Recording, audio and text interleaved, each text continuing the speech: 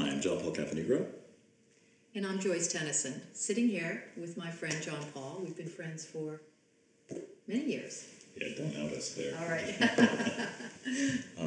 We were talking the other night about beauty, and one of the things that I was thinking is that we have one word for many kinds of beauty, and it might be useful to have a wider language, or at least a wider appreciation, celebration of many different types of beauty. Different things are beautiful for different reasons, and I know that we've both in different ways been inspired by, involved in communicating about the importance of why things are beautiful and how that connects to living a richer, more soulful life as well. That's true. For me, beauty really is the center of my life. Beauty is such a multifaceted kind of concept for me. It includes the passion that I have for life and the yearning I have to live a life that is filled with meaning.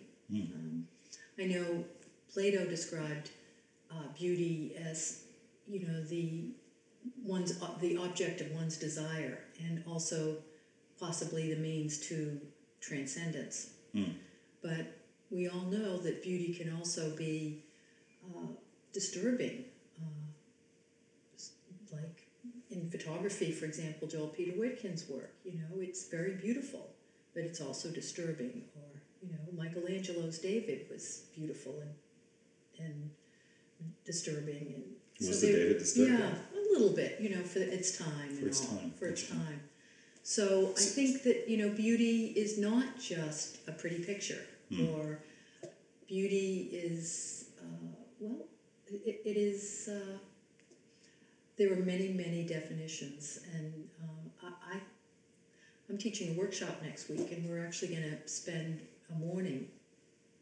I've asked them to think about beauty and to ruminate about it before they come to class, and in regards to their own life and their own work. And I think it'll be fun to discuss. Absolutely. You can dig in a little deeper as to why people think things are beautiful. I know that many times when I look at other people's work, including your own, that when I see that work and it's unexpected, that I learn to see the beauty in other things that I wouldn't have noticed before. So having the camera or having photography is a fantastic discipline to go out and seek beauty in other places, but also the other images that people share kind of expand my horizons, at least with this notion of what's beautiful.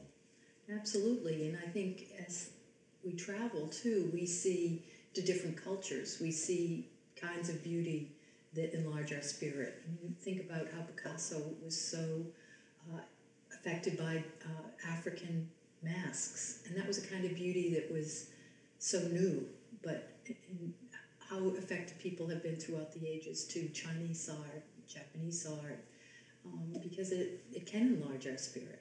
And do you think that's why we seek it out? I do. I have a quote that I use in my class, and it's by George Eliot, and she says, "It seems to me we can never give up longing and waiting. It seems to me we can never give up longing and wishing while we are thoroughly alive. There are certain things we feel to be beautiful and good, and we must hunger after them." And I do think that my whole life I have hungered after, call it beauty, call it enlargement of the spirit, call it connection to the ineffable. It has completely, it's been the core of my life in a way. And yet it still remains a mystery. It still remains a mystery. And although there are certainly, real principles that like in architecture where form follows function, and, there are certain aesthetic principles like the golden mean and many, art historical concepts, but in the end, it's subjective to a certain degree. Like, why do I like one kind of music and you like another? And they're both perfectly, they both have an audience and have been deemed worth listening to and all that, but they can be very different. And so I think that's very fascinating too. Good, great. Well, thank you for sharing that.